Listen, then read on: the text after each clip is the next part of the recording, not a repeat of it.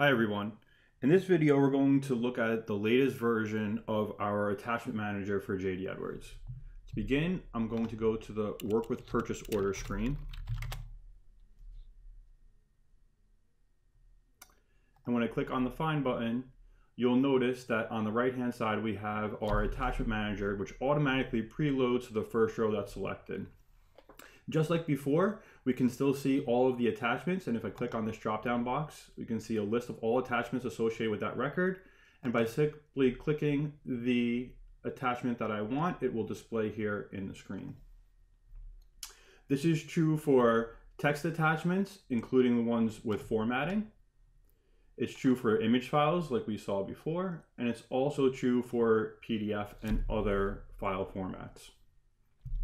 If I switch to a different row, the list of attachments is dynamically reloaded based on that particular row that was selected.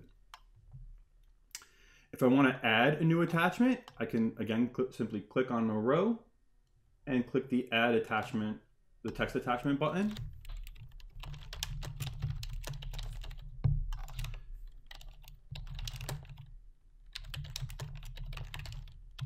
And I can apply any formatting that I want. So for example, if I wanted to bold and underline this, I can click those buttons and save it.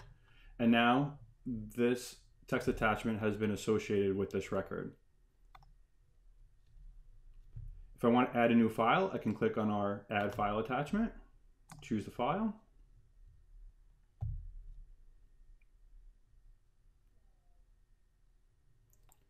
Select the file that I want, and click Upload.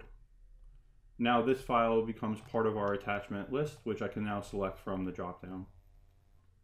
If I want to download an individual attachment, I can click our Download button, which downloads the individual file. Or if I want to download multiple attachments, I can simply click this Download Multiple Attachments button and select the attachments that I want to download. By default, all of them are selected, but I can unselect any of the attachments that I don't want to include in my download. And now when I click the Download button, it's going to create a single zip file with all of the attachments inside of it. Lastly, if I no longer need an attachment, I can delete it right from inside here as well. So that's it. That is the newest version of our JDE Attachment Manager.